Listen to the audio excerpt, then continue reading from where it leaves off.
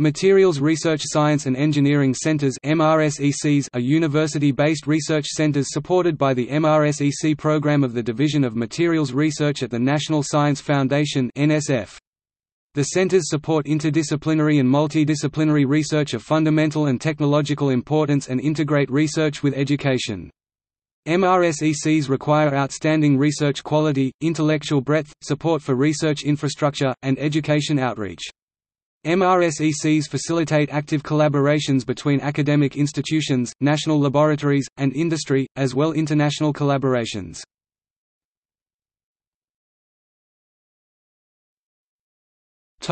Introduction. MRSECs form a significant component of NSF's center-based research portfolio, but are also of historical importance. MRSECs were established by NSF in 1994 but have their roots in the NSF Materials Research Laboratories (MRLs) started in 1972, which in turn evolved from the Interdisciplinary Laboratories (IDLs) initiated by the Department of Defense in 1960. These cross-disciplinary, center-based activities required significant changes in how materials research and education were carried out at academic institutions, and the IDLs, MRLs are credited with contributing to the accelerating growth of materials science and engineering departments in the U.S. in the 1960s to 1980s. They also made significant contributions to the National Materials Program that emerged from the early post-Sputnik era, leading to a vigorous growth in science and engineering graduate education and the development of university-based experimental facilities. Since much of the information regarding current MRSECs is available from websites, only a brief overview of the current program is provided. The main purpose of this article is to review the historical aspects of MRSECs and the significance of their impact on materials research and education in the U.S.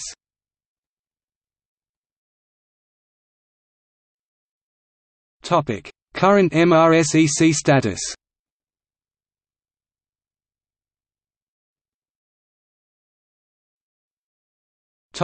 Program summary. The research carried out in MRSECs is carried out in interdisciplinary research groups (IRGs), teams of 6 to a dozen or more researchers working on a current research topic of national significance. MRSECs range in size from 2 to 4 IRGs. The topics of the IRGs within a center may be focused on closely related scientific or technological topics or can cover distinctly different areas of research. Funding levels for a given MRSEC currently range approximately from $1.50 to $3.5 million annually, depending on the overall scope of the research program. Each center has considerable flexibility to distribute its funds consistent with its proposed and approved research and education proposal. In addition, the centers are strongly encouraged to apply a modest fraction of their funds for support of seed projects, allowing them to respond quickly to promising new research opportunities. MRSECs feature partnerships with other academic institutions, national laboratories, and industry, as well as international collaborations. The centers also feature extensive experimental and computational facilities, which are generally accessible to outside users. A recently established facility network coordinates access to a broad range of experimental tools across the nationwide network of MRSECs. A key mandate for these centers is the training and education of a future highly skilled workforce. The largest component of the center's funding is directed towards support of students, undergraduate and graduate, and postdoctoral researchers. In addition, MRSECs carry out a broad range of education and outreach activities involving K-12 students and public education through collaborations with museums and other public institutions.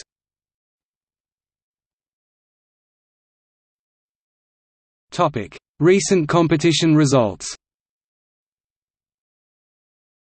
Generally, MRSEC awards are for 6 years with competitions held every 3 years.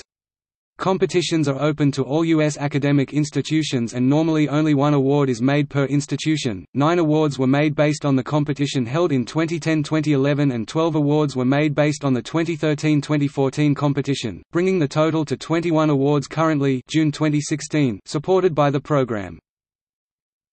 The 2011 class of MRSECs: University of California at Santa Barbara, Materials Research Laboratory 3 IRGs. Cornell University, Center for Materials Research 3 IRGs. Duke University, Triangle Center for Excellence for Materials Research and Innovation, Programmable Assembly of Soft Matter 2 IRGs. University of Michigan, Photonic and Multiscale Nanomaterials 2 IRGs. Northwestern University, Multifunctional Nanoscale Material Structures 3 IRGs. University of Pennsylvania, Laboratory for Research on the Structure of Matter 4 IRGs. University of Utah, New Generation Materials for Plasmonics and Organic Spintronics 2 IRGs. University of Wisconsin-Madison, Nanostructured Materials and Interfaces 4 IRGs. Yale University, Center for Research on Innovative Structures and Phenomena 2 IRGs, the 2014 class of MRSECs. Brandeis University Bio-Inspired Soft Materials 2 IRGs. University of Chicago, Materials Research Center 3 IRGs. University of Colorado, Soft Materials Research Center 2 IRGs. Columbia University, Precision Assembly of Superstratic and Superatomic Solids 2 IRGs. Harvard University, Materials Research Center 3 IRGs. Massachusetts Institute of Technology, Center for Materials Science and Engineering 3 IRGs. University of Minnesota, Materials Research Science and Engineering Center 3 IRGs. University of Nebraska, Polarization and Spin Phenomena in Nanoferroic Structures 2 IRGs. New York University, Materials Research Science and Engineering Center 2 IRGs. Ohio State University, Center for Emergent Materials 3 IRGs. Pennsylvania State University, Center for Nanoscale Science 4 IRGs. Princeton University, Princeton Center for Complex Materials 3 IRGs. Topic: Historical background.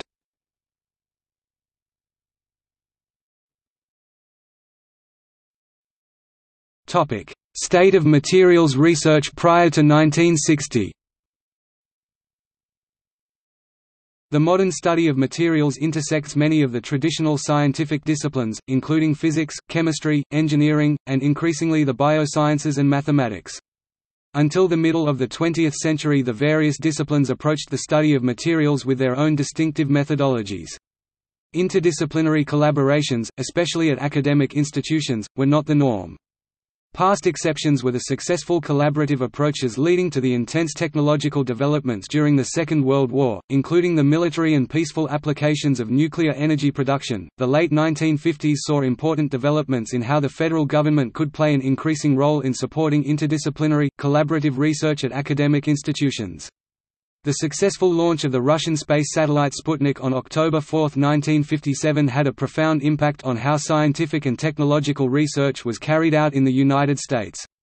Within a year of this date, the federal government established two new agencies, the National Aeronautic and Space Administration (NASA), which was to define U.S.-supported space exploration for the remainder of the century and beyond, and the Advanced Research Project Agency (ARPA), later DARPA. Within the Department of Defense, ARPA was tasked with expanding the frontiers of technology and science, often with potential military applications. In addition, the National Defense Education Act of 1958 had the main purpose to greatly increase the number of trained engineers, scientists, and mathematicians, and included provisions for financial assistance. The post-Sputnik enthusiasm for more investment in science research led to a broader recommendation in March 1958 for coordinating materials research in the United States by President Eisenhower's Science and Advisory Committee (PSAC). A subsequent report entitled, "Strengthening American Science" was submitted to President Eisenhower in December 1958.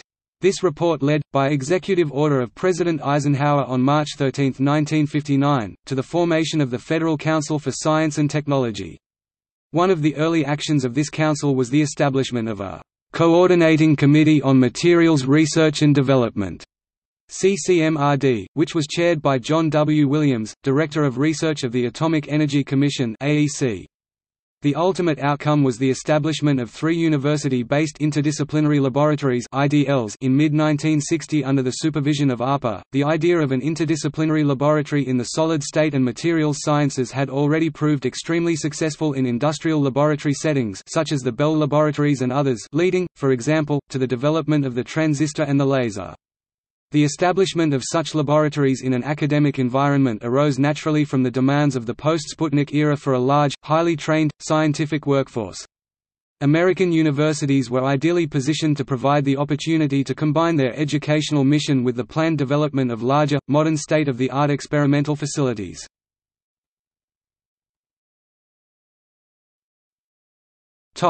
The Interdisciplinary Laboratories (IDLs) 1960 to 1972.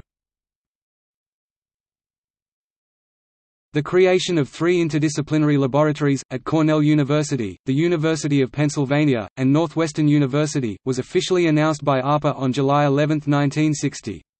The contracts required that these universities shall establish an interdisciplinary materials research program and shall furnish the necessary personnel and facilities for the conduct of research in the science of materials. In the following year 1961, 8 additional IDLs were created: Brown University, University of Chicago, Harvard, University of Maryland, Massachusetts Institute of Technology, University of North Carolina, Purdue University, and Stanford University. A 12th IDL was added at the University of Illinois in 1962, which was administered by the Atomic Energy Commission (AEC). Subsequently, there were 3 more AEC contracts and 2 contracts through NASA. The role of the AEC in establishing a strong materials research community was well known since the advent of nuclear reactors and the importance of materials in reactor cost, efficiency, and safety. As early as 1955, John von Neumann, renowned mathematician and contributor to the Manhattan Project, in his role as commissioner of the AEC and member of the AEC General Advisory Committee (GAC), strongly endorsed a materials-focused institute in an academic setting. The impact of the IDLs on the training of students was significant. By 1969, over 360 new doctorate degrees were awarded. A report by the National Academy of Sciences concluded that these center-based programs were instrumental in defining materials science and engineering as a new interdisciplinary activity, which was evidenced by a rapid increase of materials science departments between 1960 and 1970 and beyond. In addition, to the building of new facilities infrastructure, these centers of excellence led to the training of not only materials scientists, but also physicists, chemists, engineers, and other professionals. The National Academy study noted that though the IDLs were considered a success, there was room for growth of interdisciplinary collaborations among faculty from different university departments. However, it was acknowledged that joint block funding and joint use of shared experimental facilities by students and faculty from diverse departments had planted the seeds for increased interdisciplinarity in materials research.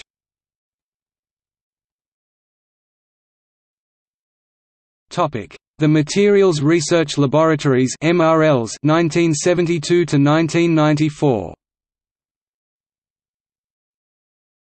In late 1969, an amendment to the Military Authorization Act, sponsored by Senator Mike Mansfield, placed restrictions on the funding of long-term basic research by agencies of the Department of Defense, including ARPA, DARPA. ARPA was changed to DARPA in 1972. Consequently, a decision was made in 1970 to transfer the IDLs to the National Science Foundation.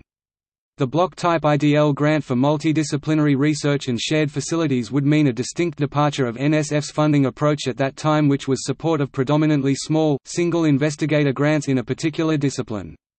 After an in-depth review by NSF of the IDL program, a transfer of the then existing 12 IDLs to NSF was recommended. However, the transfer came with several major critical provisions.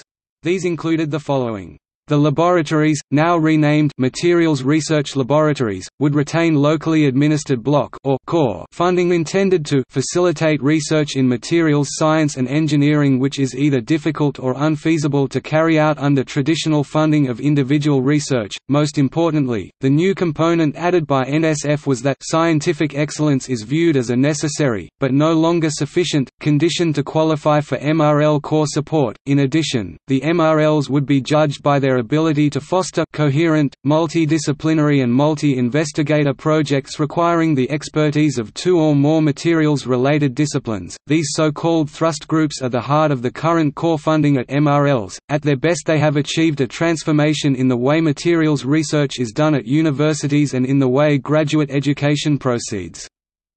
Acceptance by NSF of the new materials laboratories in 1972 led to the creation of the Division of Materials Research (DMR). Its initial portfolio consisted of the MRL program as well as individual investigator programs closely related to materials science which were drawn from other parts of NSF. Initially, the MRL program made up approximately 40% of the DMR budget. By 1985, with the growth of individual investigator and small group programs, the MRL program was funded at a level of about 20% of the total DMR budget. Between 1972 and 1985, a number of additional MRLs were added and some of the existing centers were phased out. The following table summarizes this information. Table 1: Interdisciplinary Laboratories (IDLs) and Materials Research Laboratories (MRLs) 1960 to 1996. Laboratories were identified as IDLs between 1960 and 1972 and MRLs starting in 1972. Laboratories terminated in 1994 and 1996 were eligible to participate in competition with other institutions for the new Materials Research Science and Engineering Centers (MRSECs) in 1994 and 1996, respectively. MRL technical accomplishments are significant and have been detailed in a number of studies. Another important impact has been the cultural change at U.S. universities in how research could be conducted across traditional departmental boundaries. This trend was initiated by the IDLs but greatly strengthened by the MRL program because of the new NSF guidelines concerning requirements for interdisciplinarity. A new generation of students would be trained in a highly collaborative and interdisciplinary environment, and the experiences of the IDL, MRL programs in the fields of materials and condensed matter sciences would be the proving ground for other center-type endeavors in a wide range of fields. Impact of IDLs, MRLs on other NSF centers. The mid-1980s saw a convergence of a number of favorable trends for the establishments of NSF center-based activities in a wide range of different fields. There was a strong interest in government investments in basic science that could be leveraged by matching funds from industry and other sources. In addition, the role of multidisciplinary teams in conducting research and educating students was widely appreciated. The first new centers-based initiative at NSF was the creation of the Engineering Research Centers (ERCs) in 1985. Although the role of the previous 25-year history of funding the materials laboratories in preparing universities to accept a wider role in conducting interdisciplinary research was instrumental for the creation of new types of centers, this historical connection was not widely appreciated. Both NSF and the Office of Science Technology Policy viewed the creation of ERCs as the major new initiative in 1985 for leveraging NSF funds. The following description of the announcement of the ERC program in 1985 is illuminating. George A. Keyworth II, President's Reagan Science Advisor and Director of the Office of Science Technology Policy, refers to the creation of the ERCs by the National Science Foundation as the single most important thing that we've done as an administration in increasing efficiency and effectiveness of federal R&D dollars. He said the centers address a widely recognized need in various fields of science and technology. Continued pushing of the frontiers in those fields was constrained by the difficulty of assembling multidisciplinary teams to work on the problems. Our universities are, justifiably and understandably, structured to pursue disciplinary research. On the other hand, we increasingly find ourselves as a nation confronting the solving of problems that have technically based solutions. We need to expose our young people to a problem-solving environment. These centers, I'd rather call them science and technology centers, a multidisciplinary mechanism by which chemists, physicists, neurobiologists, engineers, etc., can get together and solve exciting, intellectually demanding, real-world problems. It was pointed out by William O. Baker that the above comments about the economic potential of the ERCs are nearly the same as those describing the original IDLs in the early 1960s.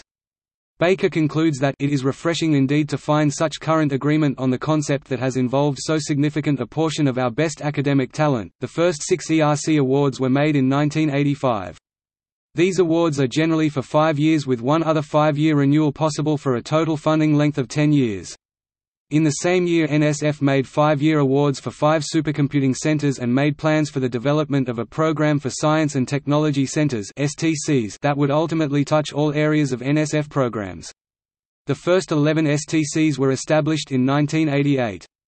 The 13 centers that are part of the 2013 class of STCs cover a wide range of subjects ranging from studies of brain and intelligence to modeling of atmospheric processes to the study of quantum materials. Because of concerns about the impact on center funding on individual investigator awards, the National Science Board required that center awards cannot be renewed without open recompetition.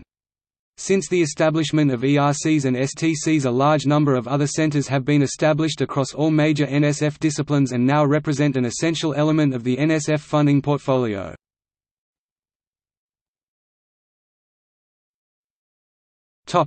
Establishment of MRSECs 1994 to 1996.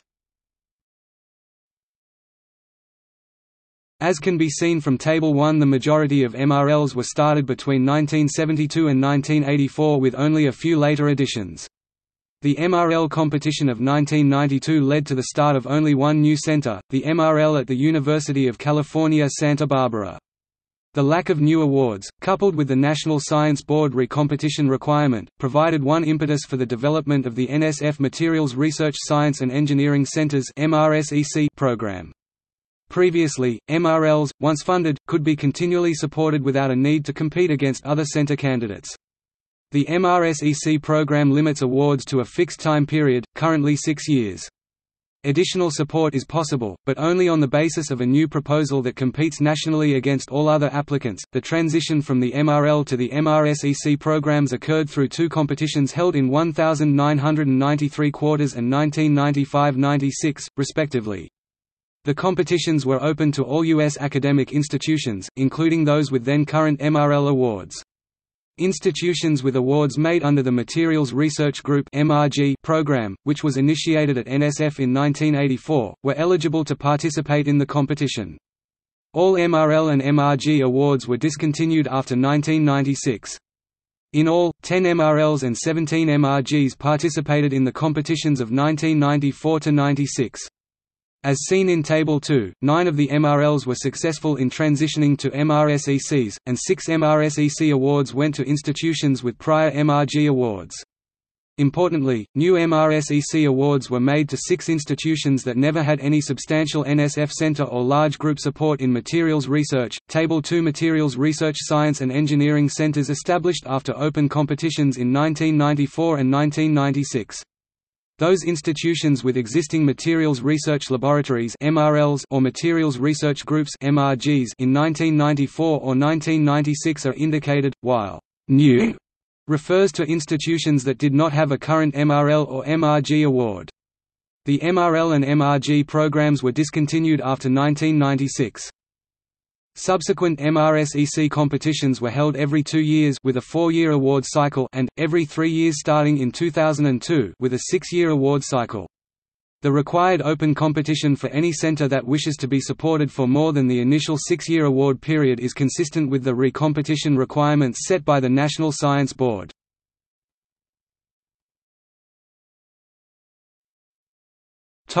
National Academy Study of MRSEC Program 2007.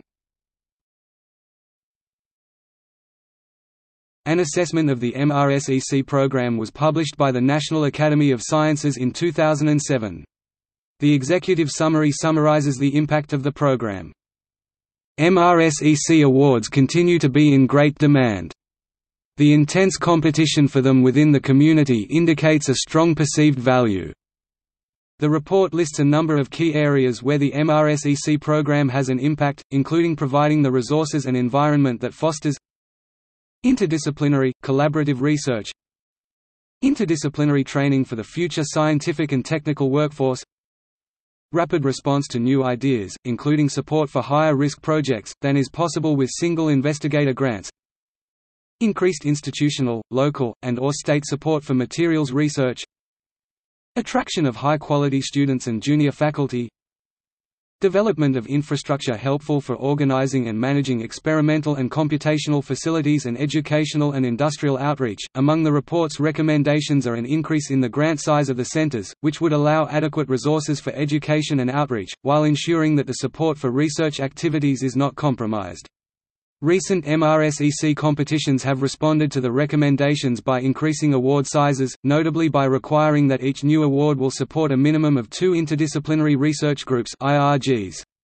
In addition, the NAS study recommends strengthening the cooperative aspects of MRSECs and continue the progress made in the past toward building a national cooperating network of centers.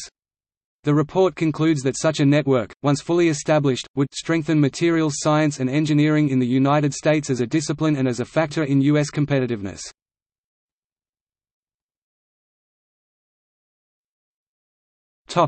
See also: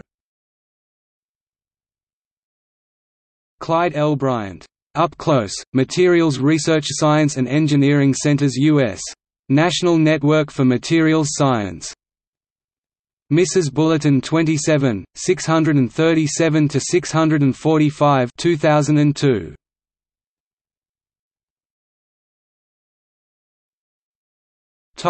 External links. Materials Research Science and Engineering Centers, National Science Foundation website.